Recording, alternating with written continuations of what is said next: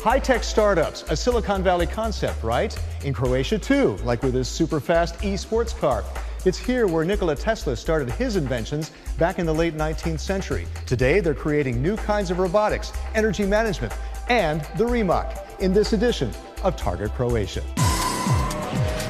Mate Rimac started his eponymous company in a garage. Now Rimac Automobili, just outside the capital Zagreb, has more than 600 employees, half of them engineers, designing and building hyper sports cars as fast as a bullet train. We didn't want just to create an electric version of existing cars, but really push it to the next level, achieve things that are not possible. So for example, with 4 motors, 1 for each wheel, we can control each wheel separately 100 times per second.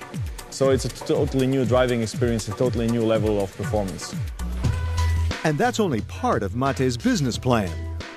Porsche is a shareholder, for example, Hyundai and Kia are as well. And basically what we are doing is helping them develop their future vehicles and showcasing the technologies that we have in our own cars, but then this is trickling down to other manufacturers' vehicles.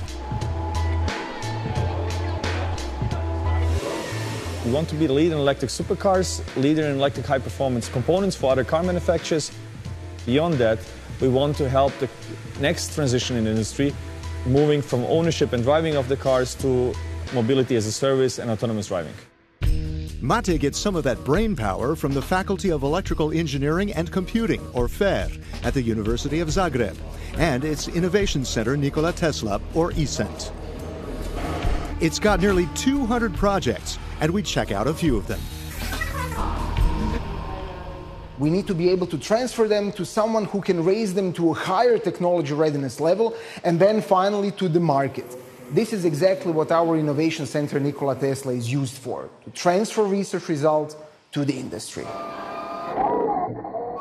We have our PhD students moving to industry, to companies such as Rimac or Gideon Brothers, who are involved in autonomous driving, robotics for various purposes. Modern-day inventions that show the startup spirit lives on here, in the land of Nikola Tesla. That's all for now on Target Croatia. From all of us here on the Euronews team, we say hvala vam, thanks for watching, and see you next time.